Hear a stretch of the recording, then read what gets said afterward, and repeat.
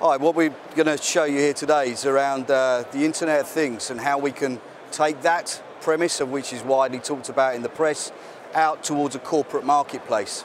So from FSI, we've created an office layout, effectively enabling us to place sensors which are widely used within the corporate world, such as lighting, humidity, temperature, and equally actionable call logs, and take that through into our concept evolution product set, ultimately coming out through to an actionable output. So if I just to walk you through, sensory data isn't something that's new to the marketplace. Sensors have been outputting data for a number of years, where the technology and products such as Concept has enabled us now to capture, to understand what that data is, and equally to have an actionable output towards that. So from the sensors that we're including on our model, we have humidity, to understand how that's affecting the office market space. Temperature. We have our control elements, such as AV requests. We have an unmanned help desk, so we have infrared sensors requesting when someone walks into our building, we can have a process that sits behind that, alerting the individuals that are required. From our plant room, we have vibration analysis. So again, should a certain asset or should an engine work outside a certain tolerance, our engineers can be informed before the actual problem arises. Lighting controls, and in the days where we're conserving energy and we're more and more concerned around our consumption elements, making sure lighting isn't turned on when no one's present within the occupation of that room. The final element is around where we are with water. Water and technology don't tend to mix too well. So understanding if we do have any potential leaks, how again we can make sure that we jump on those leaks and make sure that there's actionable outputs towards that. What we have in the back screen is effectively a graphical output of our model, but also with the elements and the alerts and how they're captured. What we're going to take you through now is just maybe one or two scenarios and how that can be taken through from the initial capture through to the illustration and then out to the engineer that's doing the work. Karl.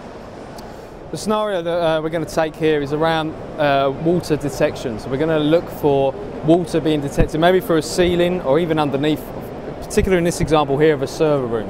What we're going to do is we're going to take and improvise using our water here. What this is going to do now is going to trigger, as John said, through our live view product, a visual representation of that task. Now as this refreshes, we're capturing this, we're passing that data through into Concept, and that is now going to trigger an activity within live view. And that's going to be represented on the screen and then passed down through to FSI Go for the engineer to actually manage and resolve that problem. You can see on the screen now the one that's been represented in the corner here, that's picked up that sensor. We've picked up the data, we've picked up the alarm. We've now passed that through to Concept and it's automatically been passed out to FSI Go for the engineer, and then we can demonstrate that over on the FSI Go device.